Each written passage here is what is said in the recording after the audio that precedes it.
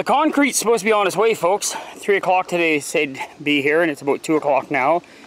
We had beautiful sunny skies, and they were not calling for rain today.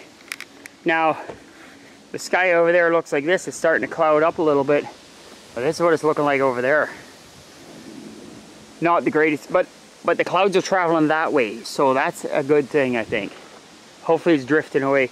Anyways, this is what we got. Heather and I just did this, so you've seen it. I dug out a divot in the center here, about 8 inches deep. So as the concrete goes in, it'll just push that plastic down. It's about 8 inches deep. Now when we pour concrete, we'll just lift this mesh up with the rake as we go, once we get it so far. That's all we're gonna do. Anyways, that's how it's looking. 6 mil, I think this vapor barrier is, 6 millimeter. We put our braces in the sides. I just cut them to a point with a chainsaw and hammer them down in there, so they shouldn't go anywhere. Other than that, we're ready to pour concrete. We went and got another rake. We only had one old one. It's a few years old anyways. Handle's getting bad in it. I had to replace it.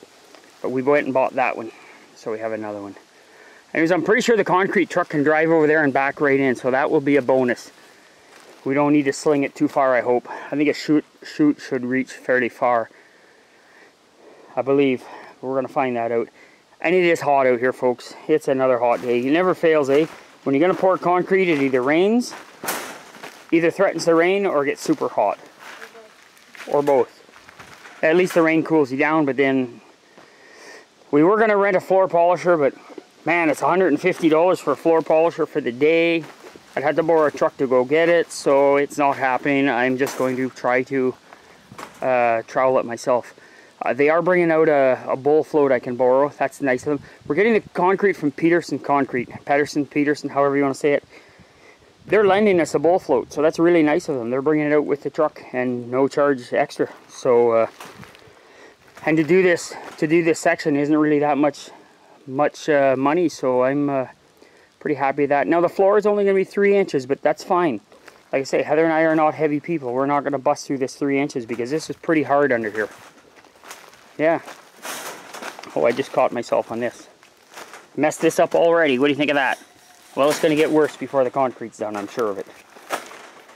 Anyway, that's how she's looking. I'm going to get out of here before I yank them all up. And we have to get our boots on. Anyways, that's where we are. So once the concrete gets poured in there, I'm just going to take a rake and lift that mesh up. I'm sure hoping he can reach all the way to the back there with his chute. If he can, that would be so much easier. And yeah, like we plan on putting some kind of ceramic tile in the basement anyways on the floor. We do want it somewhat smooth, but you know what, it doesn't have to be super smooth, because if we come in here in the winter with an armful of wood and if it's too slippery with a bit of snow on our feet, guess where we'd be going? Right on our keisters. So anyways, I have to get a good smooth 2x4 to screed that, so I'll get that. We're going to record this too.